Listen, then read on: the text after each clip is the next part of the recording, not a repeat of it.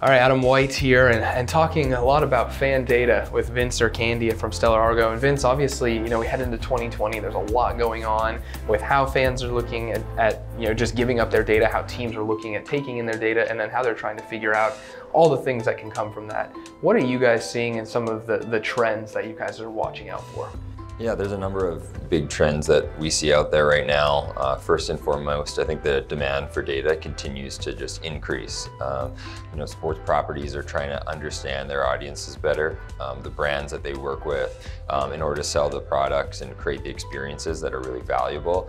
They've got to understand those audiences better. So we see the demand really increasing, and as a result, teams are trying to put in those infrastructures in order to support the experiences that they have with fans on a more real-time basis, on a more personalized basis than has ever been done in the past.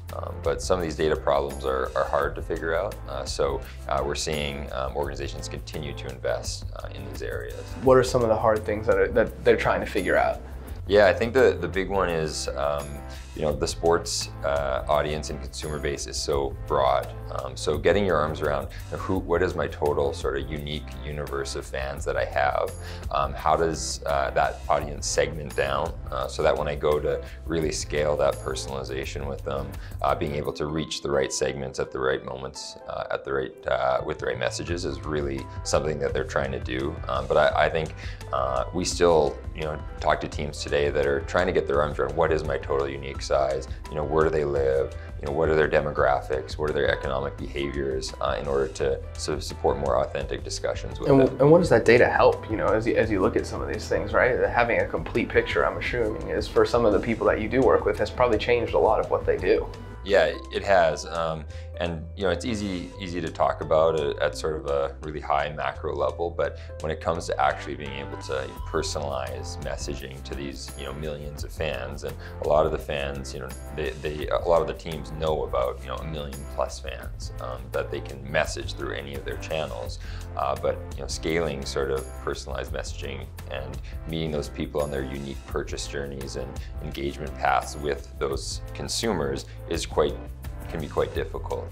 So when you start to drill into the data, being able to make that data accessible, actionable for the right people across the organization, so that ultimately it benefits the fan, is something that it is quite challenging to do with just the vast amount of data that these teams have, that's oftentimes strewn across a whole number of systems, touch points, departments. And one of the things that I know you guys are big on is this single customer view, and making sure that you guys can have a really good idea of that. And what are some of those points that from a single customer view that teams and leagues are trying to hone in? Is it birth date? Is it where they live? What does that look like? Yeah, absolutely. And it's funny because with data warehousing, technology has been around since the 90s. It's not really a new technology, but when it comes to a single view of the customer that's performant and is going to work for you in this day and age, it's still for a lot of teams is more of a pipe dream than anything. Like really having a single view of like my unique audience.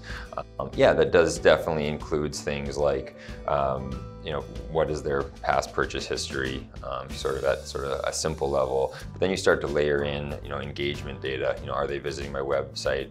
Are they on social? Are they on mobile? Being able to connect those data points and do that sort of identity resolution across those systems. There is more finesse, but technology has become more powerful as well. So a lot of these infrastructures as well, you might have some sort of basic single customer view, but it's not going to support sort of a real-time interaction with a fan at an event. And do you think there's almost too much data? I know you mentioned there's a lot of data, but is there almost too much data? And what have you guys found to be like some of the most actionable bites of data? Yeah, absolutely. There's well, I'm a data person, yeah. So never too much for you. There's never too much, but there's definitely there's a right kind and a wrong kind. And for so for us, it's about being able to go through those large data sets, pull out the pieces that are interesting, and when you look at things like economic data, as I mentioned, demographics, geographic, psychographic, you start to pull that in. You bring in interest data as well, using the machine learning to be able to say, this is how engaged a fan is, this is their overall affinity for my property, And then here's propensities for things that they might be interested in. And the Netflixes and Amazons of the world have been doing this for a long time. They've gotten really good at it, but being able to cut through that data and saying, in that moment, let's predict what this fan might be most interested in.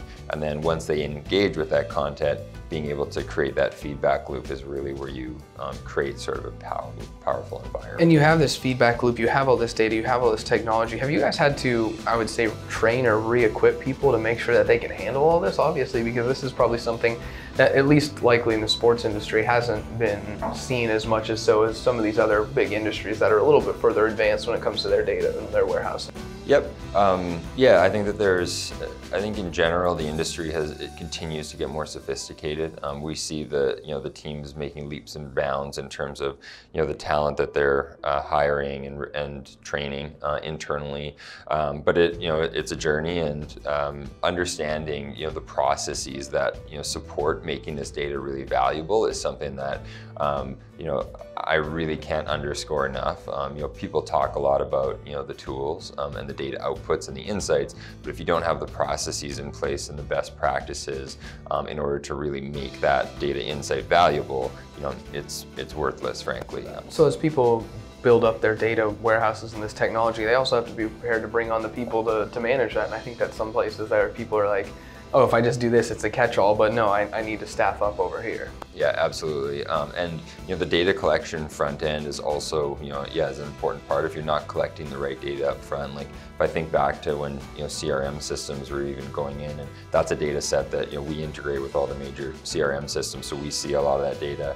And anybody that's used to working in CRM knows that the data is sort of all over the place. So organizations get really good at budgeting and say, well, my CRM licensing cost is X, but they never budget for the fact that you need to train your sales and service people on entering that data.